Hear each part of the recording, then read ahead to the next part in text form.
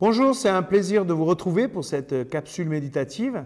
Nous sommes dans la série Destination Liberté, dans la 3e saison. Aujourd'hui, nous allons parler de Dieu et Moïse qui collaborent ensemble. C'est dans Nombres au chapitre 14, à partir du verset 11. Le Seigneur dit à Moïse, « Ce peuple cessera-t-il un jour de me rejeter? Refusera-t-il toujours de me faire confiance, malgré tous les signes que je lui ai donnés de ma puissance? Je vais le frapper de la peste, je vais l'exterminer, puis je ferai naître de toi un peuple plus puissant et plus nombreux qu'Israël. » Moïse répondit au Seigneur, « Les Égyptiens ont su que par ta force, tu avais fait sortir ce peuple de chez eux. Ils l'ont raconté aux habitants de ce pays. Ceux-ci ont donc appris que toi, le Seigneur, tu accompagnes ton peuple, que tu te manifestes à lui face à face.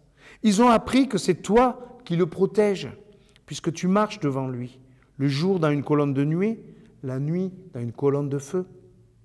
Si maintenant tu extermines ton peuple d'un seul coup, les populations qui ont entendu parler de tout ce que tu as fait vont dire « Mais le Seigneur n'a pas été capable de conduire ce peuple dans le pays qu'il lui avait promis. C'est pourquoi il l'a massacré dans le désert. Alors je t'en supplie, Seigneur, déploie ta puissance. Agis selon ce que tu nous as affirmé. Je suis le Seigneur, lent à la colère, d'une immense bonté. Je supporte les péchés, les désobéissances, mais je ne tiens pas le coupable pour innocent.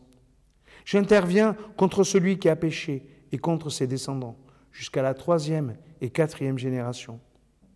Seigneur, puisque tu es si bon, pardonne encore le péché de ton peuple, comme tu n'as cessé de lui pardonner depuis qu'il est sorti d'Égypte. » Le Seigneur répondit, « Je lui pardonne comme tu le demandes. Cependant, aussi vrai que je suis vivant et que ma gloire remplit toute la terre, j'affirme que personne de cette génération n'entrera dans ce pays. Ils ont vu ma gloire et tous les actes puissants que j'ai accomplis en Égypte, dans le désert. Malgré cela, ils n'ont pas cessé de me mettre à l'épreuve en me désobéissant. C'est pourquoi aucun d'eux ne verra le pays que j'ai promis à leurs ancêtres, puisqu'ils m'ont tous rejeté. Mais mon serviteur Caleb a été animé de notre esprit, il m'est resté fidèle. Je le ferai entrer dans le pays qu'il a exploré, et je donnerai cette région à ses descendants. Les Amalécites, les Cananéens, occupent actuellement les vallées de cette région. Demain donc, vous ferez demi-tour et vous repartirez par le désert, dans la direction de la mer des roseaux. » Moïse semble rappeler à Dieu qui il est. Un Dieu rempli de compassion qui pardonne les péchés. Comprenons bien la pédagogie de ce passage. Dieu n'a pas besoin que Moïse lui rappelle qui il est. Mais Moïse ne fait que manifester ce qu'il a compris de qui est Dieu. D'ailleurs, Dieu confirme son propos. Il va collaborer avec lui. L'objectif pédagogique est bien là. Avons-nous saisi à quel point Dieu collabore avec nous? C'est puissant, c'est renversant, c'est bouleversant. Nous pourrions être impressionnés à juste titre par le gâchis du scepticisme, la dureté du cœur de l'homme. Mais voilà la lumière de la révélation qui vient attirer notre attention bien davantage encore. Dieu et Moïse collaborent ensemble. Dieu ne se laissera pas piéger par les sceptiques. Il accepte leur survie pendant un temps, mais ils n'entreront pas dans ses bénédictions. Pensons à tous les croyants dans le peuple, les Caleb, les Josué. Ils vont devoir supporter la compagnie des sceptiques et leurs propos si méprisants. Oui, mais eux n'entreront pas dans la promesse du Seigneur. Cette idée de la grâce générale n'est pas évidente à comprendre. Les sceptiques ont la même vie que les croyants, mais ils n'entrent pas dans ses promesses. Ils n'entrent pas dans la joie de son royaume.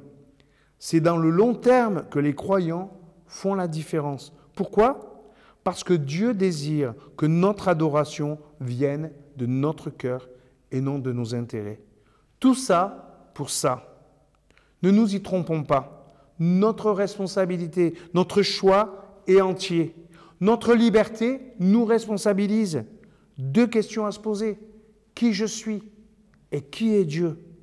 Si nous réalisons à quel point notre identité dépend de la sienne, nous allons entrer dans cette magnifique collaboration avec Dieu, dans laquelle l'humain, loin d'être asservi par Dieu, trouve dans sa communion avec lui toute sa liberté. Prions. Seigneur, apprends-moi à ne pas te défier. Apprends-moi aussi à ne pas mépriser la vie que tu me donnes. Je veux, Seigneur, que tu prennes toute ta place dans ma culture, dans mon entourage, mais aussi dans ma vie. Seigneur, règne en moi. Amen.